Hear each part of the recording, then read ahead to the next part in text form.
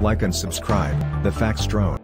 Google on 23rd of August, Tuesday, dedicated a doodle to mark the 140th birth anniversary of weatherwoman of India Anna Mani, who played an important role in the field of meteorological instrumentation.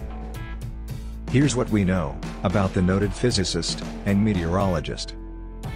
1. Anna Mani was born in a Syrian Christian family in Kerala in 1918. She initially wanted to take up dancing, but later opted for a career in physics. An avid reader, as a child, she had read almost every book at her local library.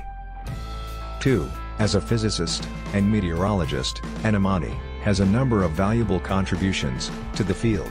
It was her research that made it possible for the country to make accurate weather forecasts.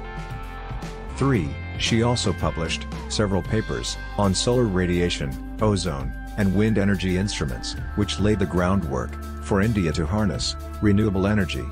Thanks to her leadership in the field, India was at the forefront of countries where meteorological data, especially of solar radiation and wind, were used for studies of alternative sources of energy.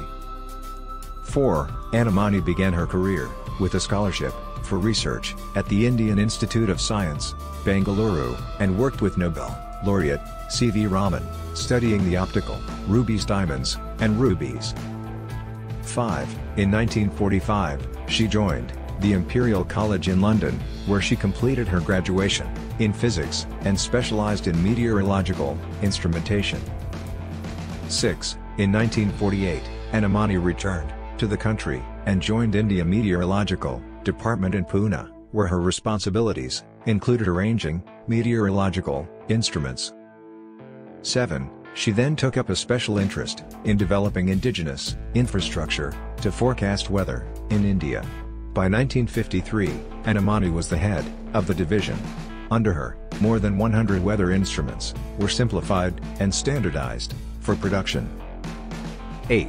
She held important positions in the United Nations World Meteorological Organization.